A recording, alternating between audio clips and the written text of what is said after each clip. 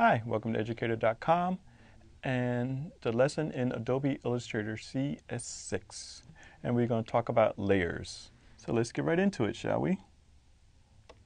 And layers are, from the first lesson, it's hard not to deal with layers because they're all here. And the way to think of layers is as transparent sheets that are on top of each other. So for instance, this layer here is on top of the layers that shows the title for layers. And here's my little overview, which covers all of that so that you don't see what's happening now. One way, I can do Command Y, and it chooses everything as outline art. And you can see through all the layers that are visible. So now you can see that that layer is there. So if I wanted to make that one not visible, that's the way to do it. So you click on the eye. So I'm kind of jumping ahead. So let me get back. So then Command Y to bring it back to your preview and not outline mode. Okay, so let's look at the layer panels in depth, which we're already here. So again, I started showing you some things. So I can click the eye tool to make things visible or invisible. And so if I want to lock a layer, that means I can't move anything on it.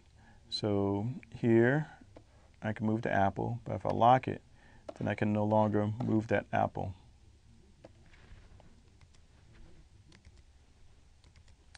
Okay, also, I can select, you see the selection square? That means I can move this to another layer.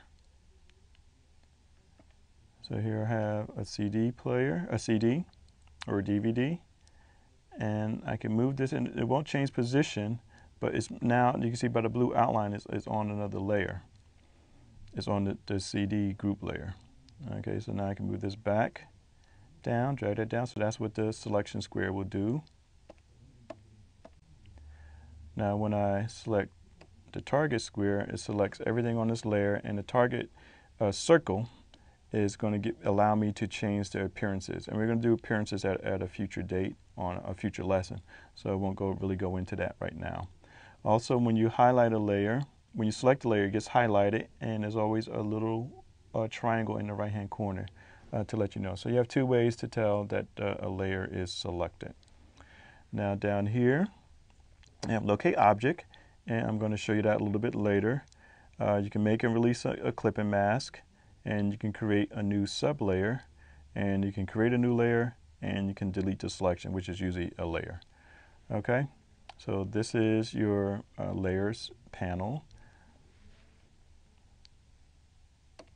and these are the options for the layer panel. Now some of these duplicate what we've already seen, but I can duplicate objects. So I duplicated that layer, which was the name of the layer. Layer name was objects.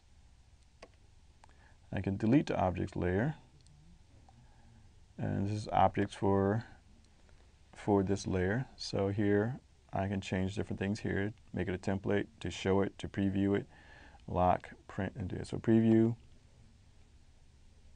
As I click OK, I have to get rid of this, so you can see that now this is not being previewed anymore. It's in outline mode. And so even though I went to that to change it, I can change it back here. Oh, that's visibility. So hold down the Option key and bring it back to visibility. Okay. Where was I at? Okay.